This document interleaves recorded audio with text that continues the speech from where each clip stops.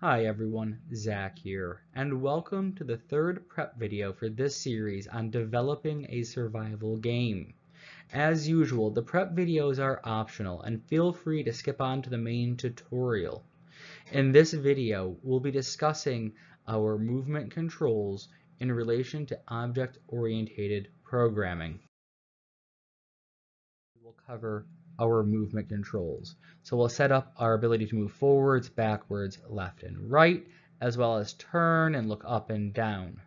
We'll also set up our game so that we can determine if the player is using a controller or a keyboard and mouse. And we'll have to come back and iterate this a bit to get full functionality from what we'll do in this video. In addition, we'll set it up so the player can invert their controls. So if they want to push the stick down to look up instead of to look down, they'll have that ability.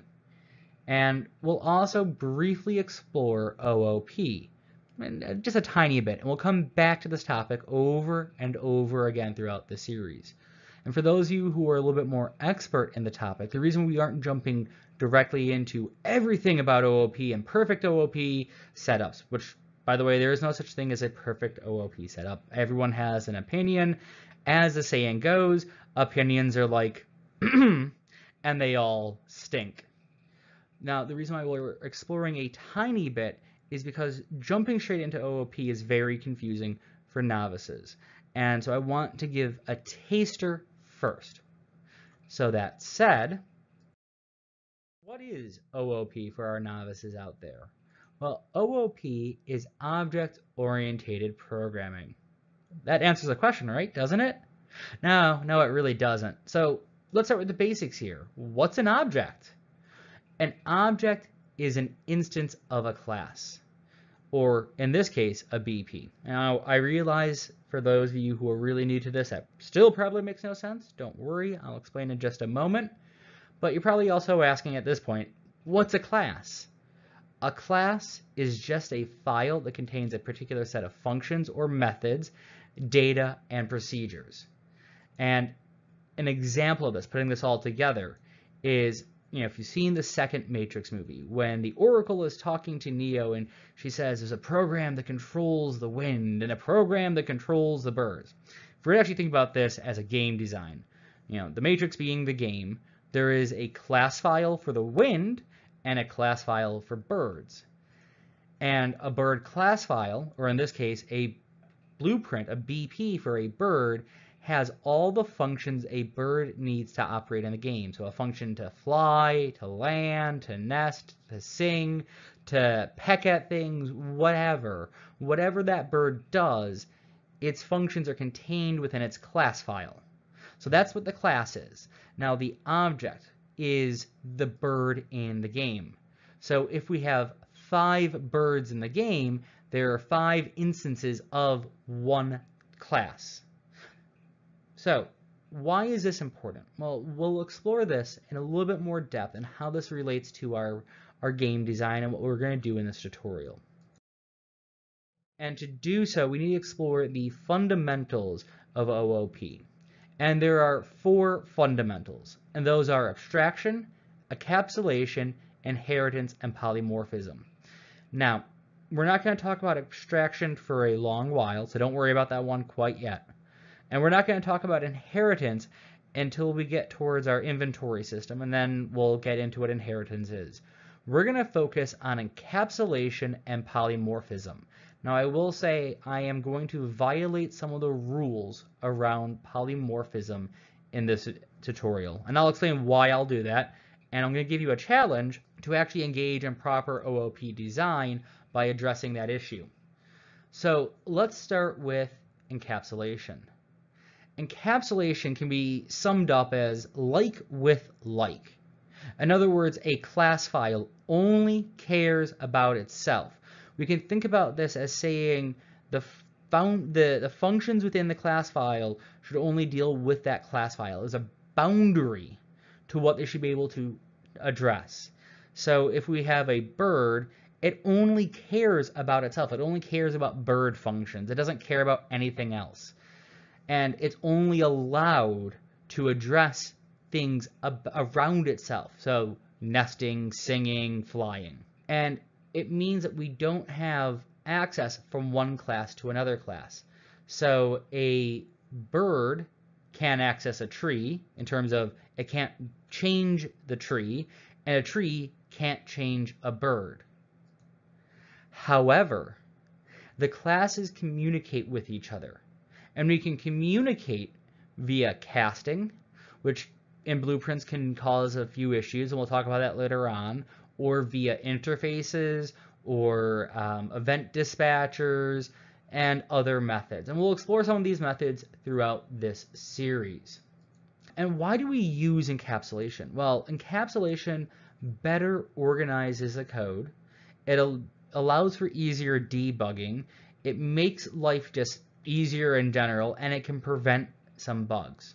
Now, let's take a step back and think about encapsulation, again, using the example that I already have up here of the birds and the trees.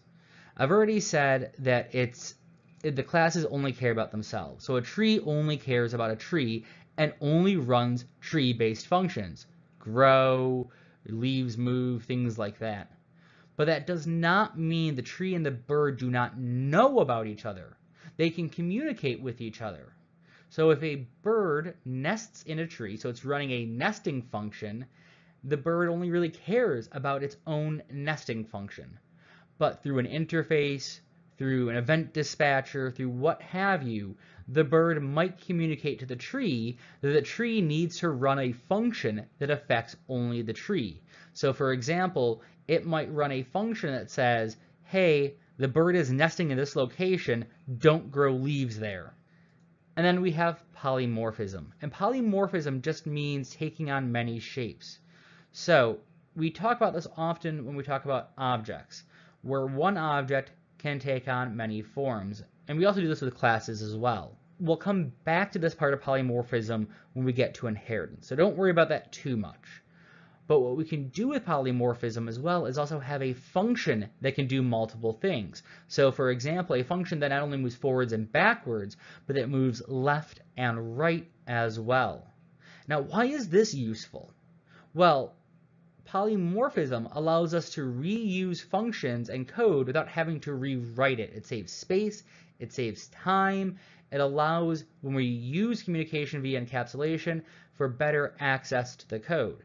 And part of this, as you'll see in the series today, or in the tutorial today, is that we'll use getters and setters. Now, I know if you used blueprints before, you probably used to pulling off someone doing a cast and then getting a variable. And that's one way to do a getter, but it's not an appropriate way. You should actually be using a function to get that information and to set that information.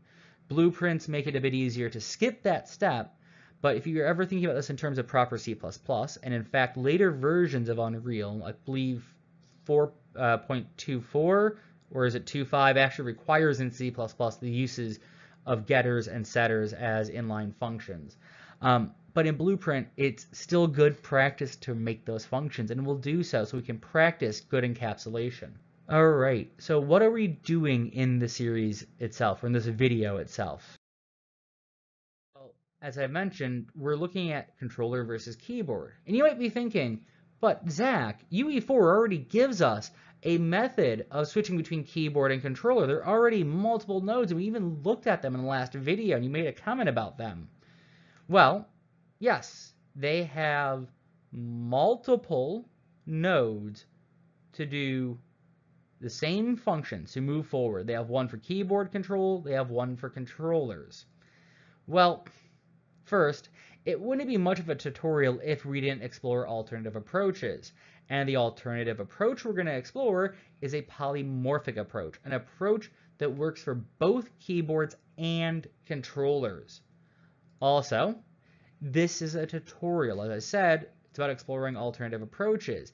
This is meant to show you one approach that could be used. There are many others, and if you want to master this topic, I strongly advise looking up other approaches if you're not familiar with them, or trying to design your own approach to this. We're also going to explore movement, and in doing movement, as I've already mentioned earlier, I am going to violate polymorphism just slightly here. So in this tutorial, we'll make two functions for basic movement. One to move forwards and backwards, and one to move right and left. Now, the thing about these two functions is they're exactly the same. So you're probably going, wait, Zach, why are you doing both? Why are you making two functions and violating polymorphism if we're all about OOP? Well, unfortunately, the simple answer to that is because it's easier to read and show in the tutorial as two separate functions than to do it as one function. And also, we'll be covering inverting the access control for looking up and down. So, in some games, you're allowed to push the thumbstick to look up, or push the thumbstick forward to look up, or you can reverse it and push it forward to look down. And you have that choice if you want to invert your controls or not. Now, the way that access mapping works in Unreal Engine is that it gives a button press. So, say, pressing the W key, a value. And that value can be between -1 and 1.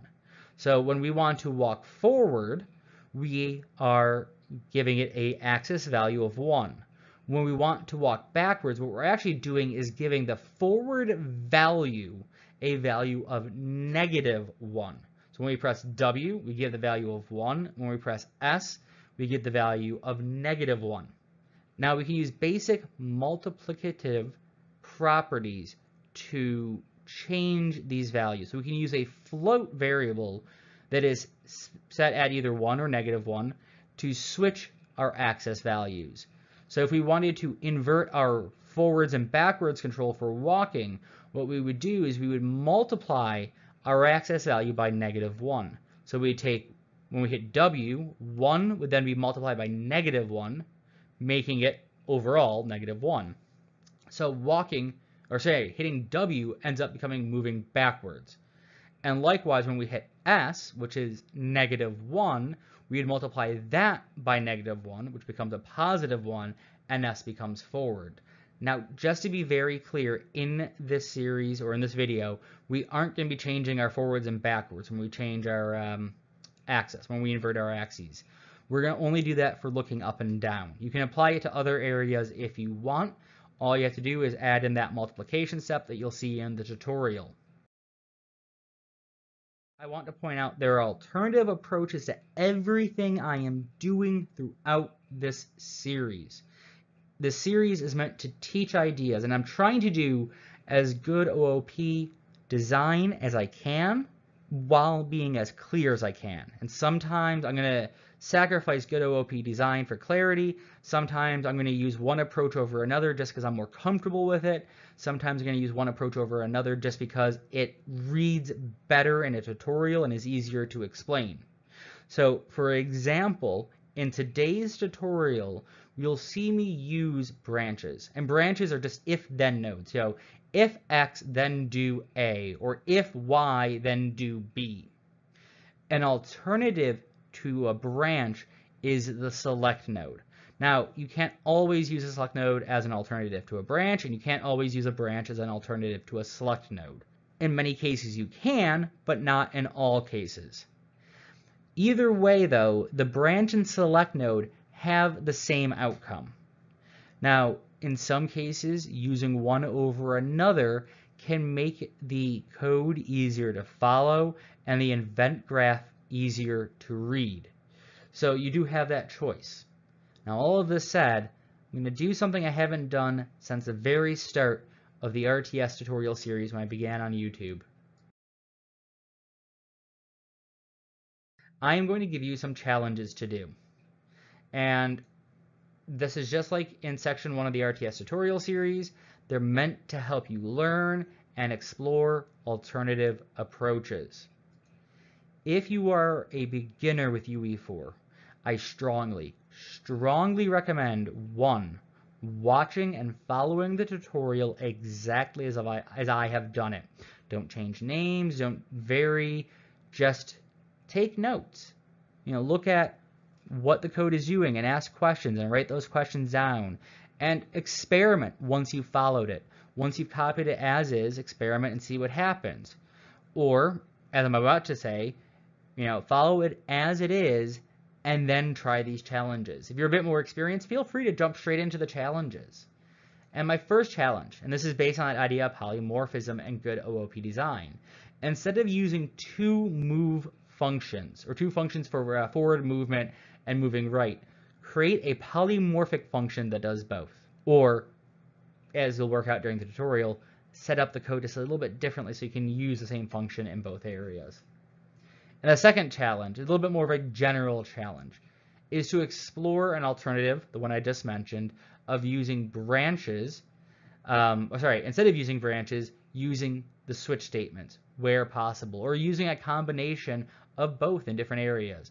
I don't mean go off a branch into a switch. I mean, if you have a branch and a switch, or if you have multiple branches in one statement, using a switch in one place and a branch in another.